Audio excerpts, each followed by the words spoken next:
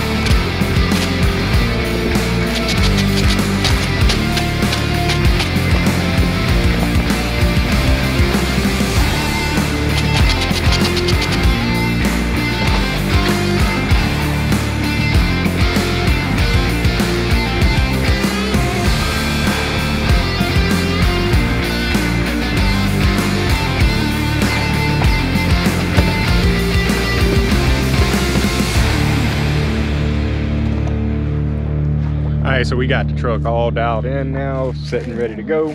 So they're actually announcing now that the track is going hot. We got Andy Chavis over here with the Camaro. We got his son running his Nova. Dalton Farmer's going to be running his little V6 Mustang just because he ain't got none of his race vehicles ready. And Guy Farmer's going to be running the Vega. So we're about to pull up here, make a test pass since they announced the track's hot, and see if we can put it in the 7s.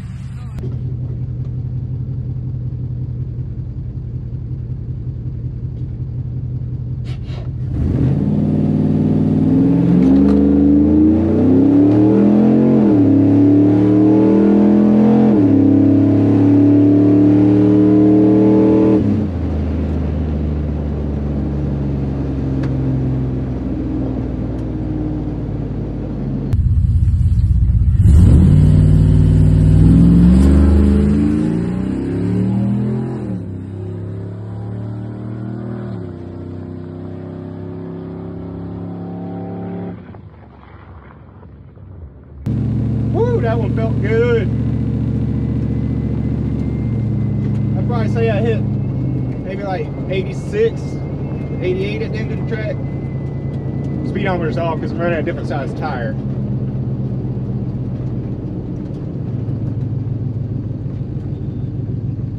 Get it from out the tower if you don't mind. At the tower? Alright, you good?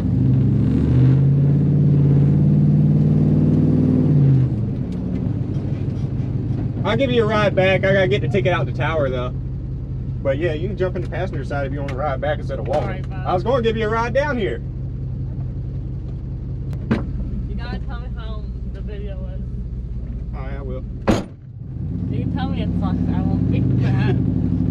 I'm sure it's fine. I did say I was stuck because that goes. Alright guys, so I'm going to put an overlay of the time slip on the screen. So 60 foot, we hit a 1.87 on the 60 foot, so that's pretty decent. I'd like to see a little better than that. But reaction time, we only had, this is a 500 tree, so 500 is perfect. So we was only 58 hundredths off the tree for the first time out for the year since quit racing last year. It went at 835 flat at 82.1 mile an hour. So that's the first pass. I've already gone in now to the tune and changed. I'm bumping the shift RPM up from 5200 to 5400, and we're going to see how well that works. Also I added 2 more degrees of timing in there, so that pass was 24 degrees. We're going to run 26 on this one. Again, since from data logger showing us like 63.5% alcohol in there right now, so that E85 shouldn't have to worry about the timing. So I'm going to get that flashed in. We'll let it cool down for a second, and then we're going to run up here and make another pass.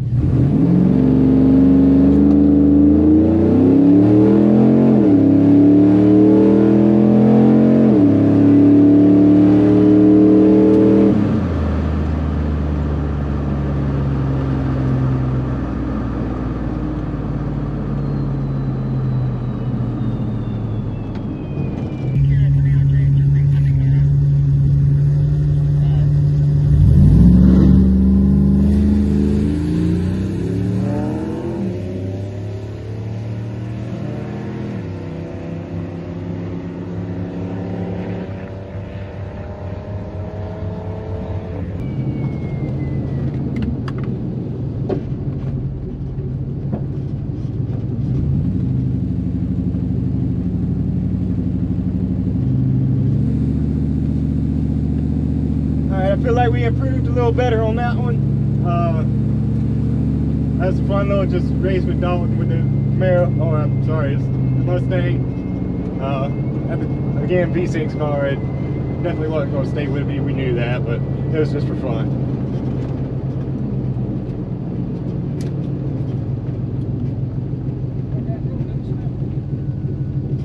Thank you.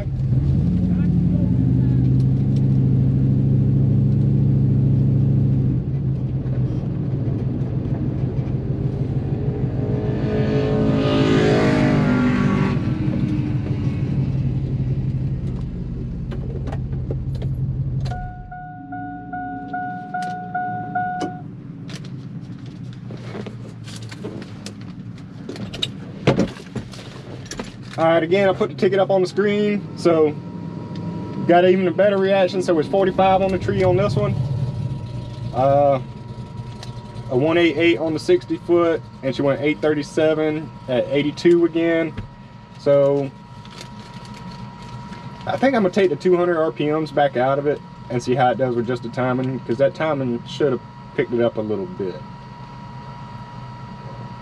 Well, the mile an hour did pick up. Alright guys, so as you saw on that run, it went like 200 slower, but it did pick up a little mile an hour. And I think the reason behind that, I got my data log up. I don't know how well you can see it, but she was nice and toasty because I just pretty much went straight hot lap, just stopped enough time to slap the tune in there and made another pass. So I think that is going to be the faster setup. I just got to give it some cool down time. So it'll do, basically had the same conditions that it did first pass. So the fact that it picked up mile an hour with it being that high is already a sign that that's probably a better setup. But I'm not going to mess with it anymore. I'm going to just give it some cool down time. I might get one more test pass before the bracket racing, but I don't want to keep making changes because of me bracket racing. So the name of that game is to be very consistent. So I want to see what the number is going to run back to back with this thing. So yeah, guys, that's going to be it for the changes on it. But I will get some shots of me bracket racing today, and hopefully we do good and take some money.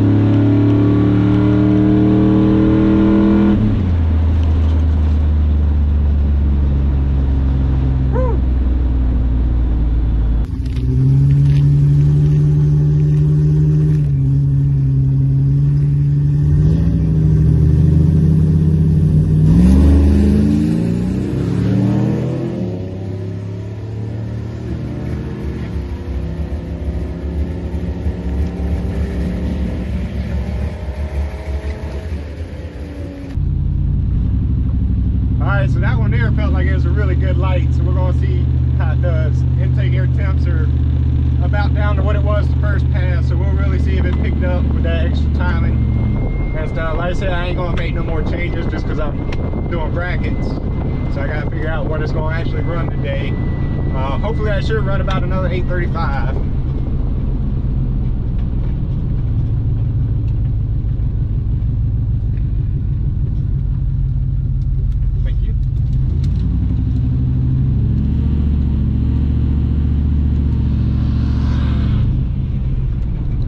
Go pick her up, give her a ride back. All right, so we're back. We got the slip. So good news, we broke the 83 mile an hour mark, and she went the fastest time yet. She went 8:34 with a 6, so right there at that 8:35 mark I was kind of shooting for. My reaction was kind of terrible this time. It was a 145. I thought I had a good reaction on this one, but yeah, showing 180, basically a 145 reaction. And it went a 187 in the 60 foot. So that's the best one of the day. That's where she's gonna stay at, just because I can't keep making adjustments. And we're gonna do some bracket racing and finish out the night.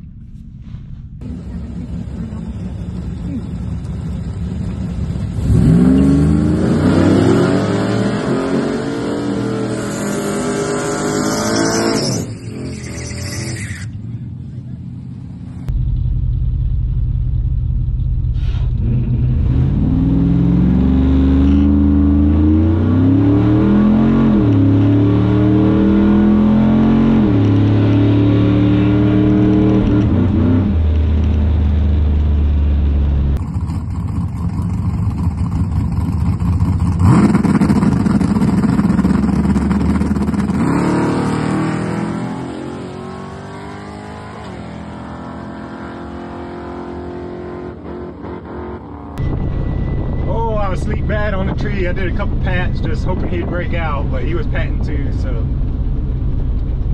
sadly I lost that one, but we'll go up there, we'll buy back and try it again in round 2. All right, thank you.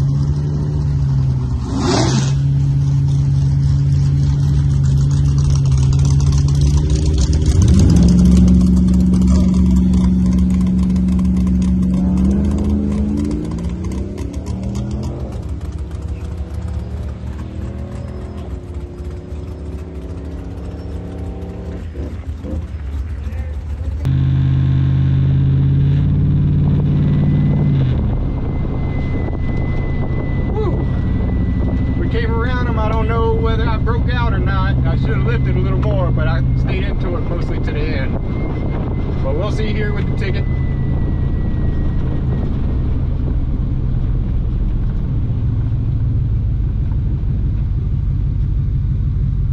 Thank you.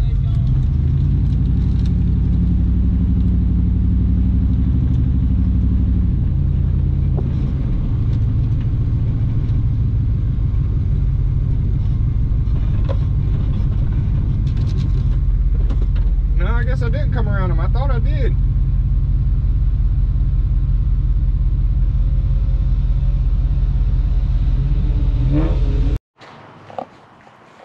So we are back from the track. As you see, it's dark out now.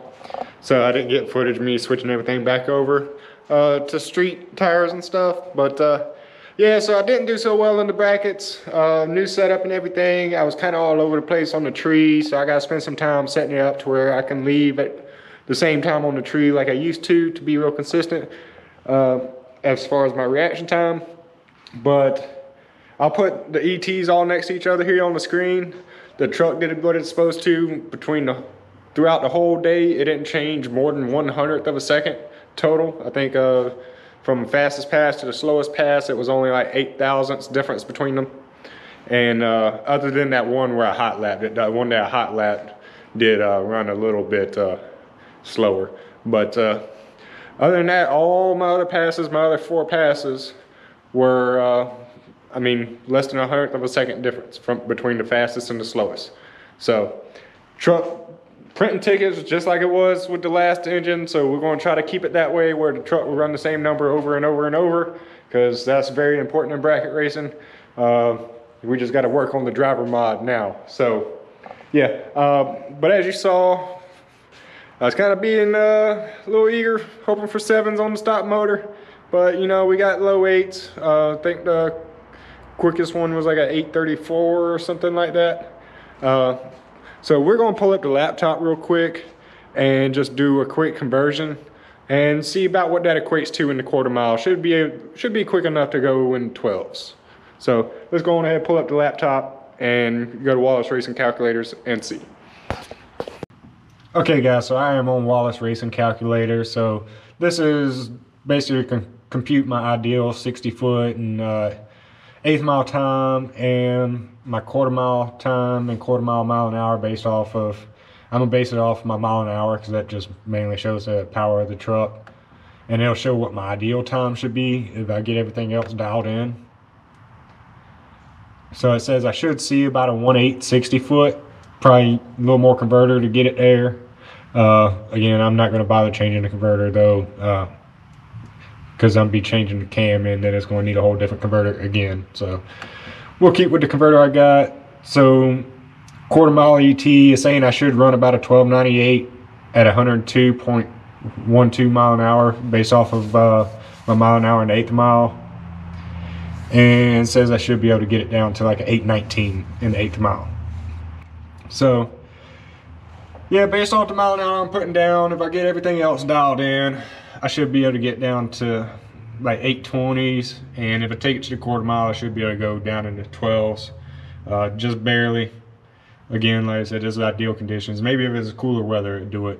Today we've had a lot of rain and mist and stuff around here, so it's a real humid day too. So maybe a little better weather and it'll do it. But that's bench racing. The numbers it put down is this right here, so that's what she runs, 834. Alright guys, so that's going to wrap this video up. Thank you guys as always for watching. Don't forget to hit the like, subscribe button, and stay tuned for the next video. Alright guys, so we got the Frost Garage gear in. So I am wearing the sweatshirt now with the Rat Rod logo. We got the Silverado logo on sweatshirts. We got the laptop backpack for carrying a laptop to the track or whatever else you need to carry your laptop for. We got t-shirts, we also got thermoses, coffee mugs, and a bunch of other products. So if you want to go down below, check out the different apparel and accessories we have and get you something nice. Don't forget to check out too to hit the redeem coupon. There's always different coupon codes running, anything from free shipping all the way up to 25% off depending on the time of the year or the holiday. All right guys, thank you.